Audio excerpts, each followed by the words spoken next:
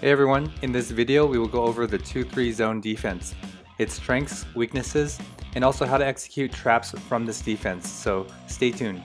It's holding him! That's a jump ball? You missed that one! Ref, he got whacked! Call a foul! Get up! How is that not a foul? The 2-3 zone is a basic zone defense that can work for all levels of basketball.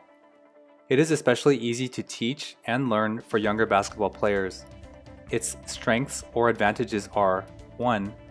Protecting the inside of the paint against larger teams or teams with better skilled low post players.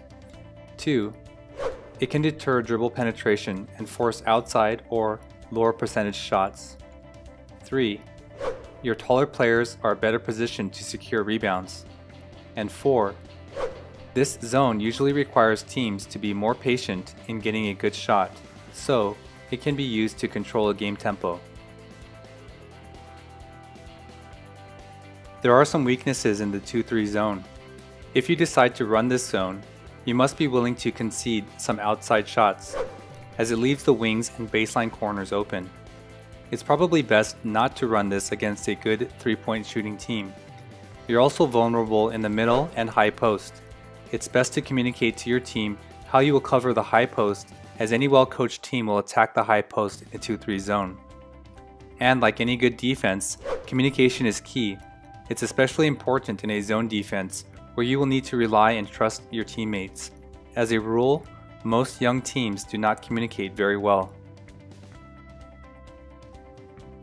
In this video, we will cover basic coverage areas, how coverages look when the ball goes into specific areas of the court, and how to run an aggressive or trapping 2-3 zone. Our 4 principles for running any zone defense are: force the offense to one side of the court, prevent penetration into the key, force the lowest percentage shot, and rebound. Limit the offense to only one shot per possession. Identifying these principles to your team will sharpen their focus on defense away from high-risk, low-reward efforts like blocking shots and swiping at the ball for steals. This field of focus requires more hustle and effort than it does athletic talent, and every player can be taught these principles. Basic coverage. The 2-3 zone is set up with a 2-guard top and 3 bottom defenders. Like every zone, players are responsible for areas on the court rather than matching up with an individual opponent. The top 2 defenders are responsible for the top and wing areas. The bottom defenders cover the area around the lower key and baseline. Weaknesses in the zone are the perimeter and the middle of the key or the high post. Opposing coaches will often tell their players to penetrate the gaps in your 2-3 zone. This will often be used as a specific strategy designed to draw 2 defensive players together, leaving another opening vulnerable in your zone. Not every drive or probe into the gaps is intentional. However, if you start to see a lot of drive and kick scenarios from your opponent, you should be aware of this tactic. Specific coverages. Discuss, teach, and practice with your team how you will cover the ball on the perimeter when it goes into the high post and when it enters the low post. Every pass by the offense should cause 5 defenders to move. Guarding the perimeter of the 2-3 zone. Here we will go over guarding the first pass. What is the first pass in basketball? Generally speaking, the first pass in basketball is a pass made by an offensive player to a player directly next to them.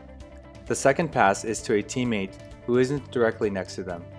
If the ball is at the top, these are the first passes, and these are the second passes. When the ball is on the wing, these are the first passes, and these are the second passes. And when the ball is in the corner, this is the first pass, and these are the second passes. So let's go over guarding the first pass on the perimeter. We'll start with the ball at the top, and for demonstrative purposes, all 5 offensive players are on the perimeter. When the ball is passed to the wing on a first pass, the closest top defender will pick up this player in their zone. the opposite guard will slide over toward the middle line, and our bottom 3 defenders will shift toward the ball.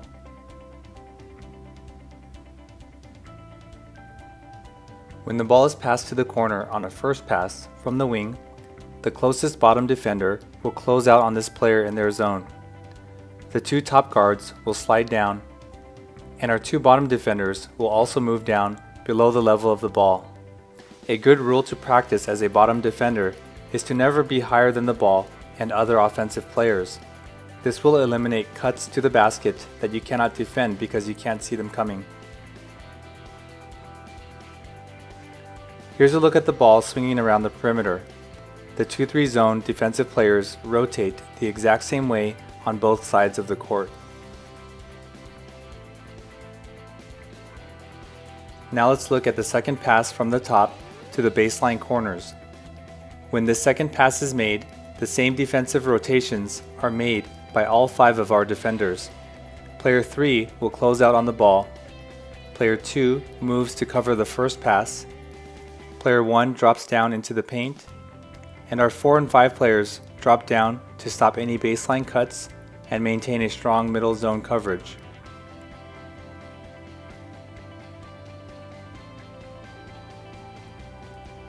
Now let's look at the second pass from the wing.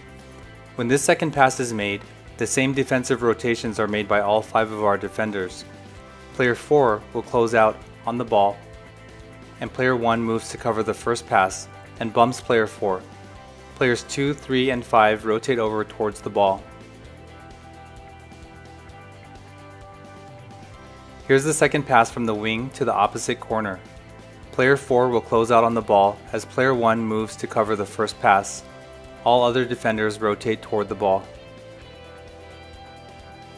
Now let's look at the second pass coverage from the baseline corner. This second pass out to the top will be a closeout and recover. Player 1 will close out on the ball to prevent an open shot, then drop down as player 2 rotates over.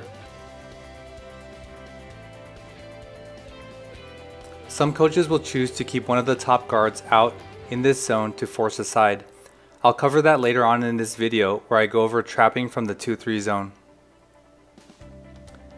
This second pass or skip pass from the baseline corner is in player 1's zone, but player 4 will close out until player 1 can recover.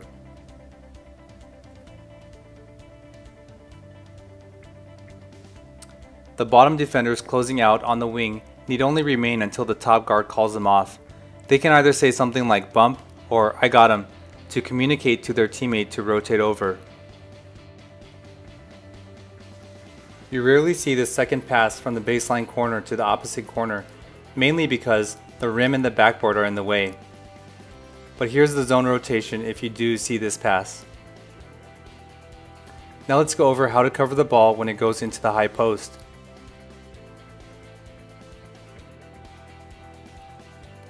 Against the 2-3 zone, you will typically see some variation of 3 guards outside the 3-point arc and 2 post players that may interchange between high and low post, or they may also play a double high or a double low post.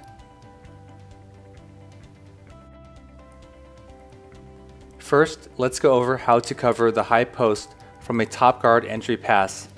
Once the ball enters the middle or high post area, our 5 player will move up to defend this action. This will leave this area under the basket exposed. Players 3 and 4 must slide towards the middle to guard against any high-low pass or backdoor cuts. Even though our 2 top defenders are closer, they still need to be ready to cover a pass out to the wings. With the 2-3 zone rotated over, we'll look at a high post entry from the wing with a high and low post ball side. When the pass goes into the high post from the wing, our 3 player will guard the low post and our 5 player moves up to guard the high post.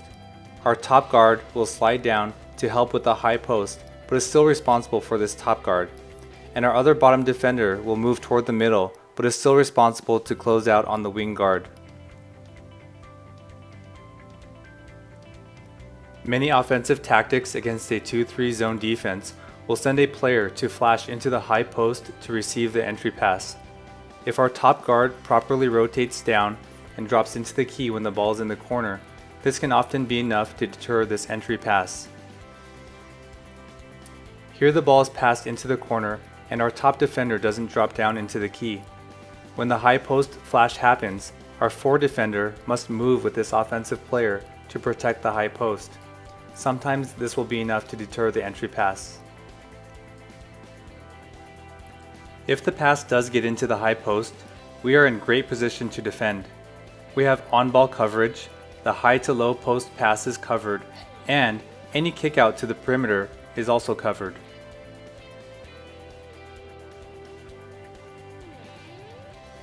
Hey everyone, thanks for watching part 1 of my video on how to run a 2-3 zone defense.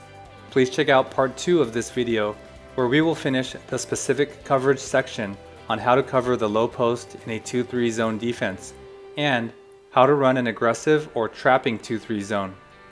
I hope you found this video helpful. If you're going to try this out, I wish you much success.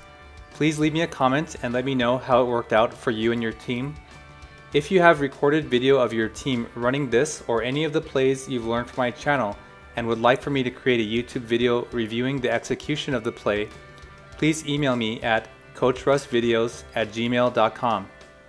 If you like this video, please consider subscribing to my channel for more videos to come. Blessings to you and have a great season.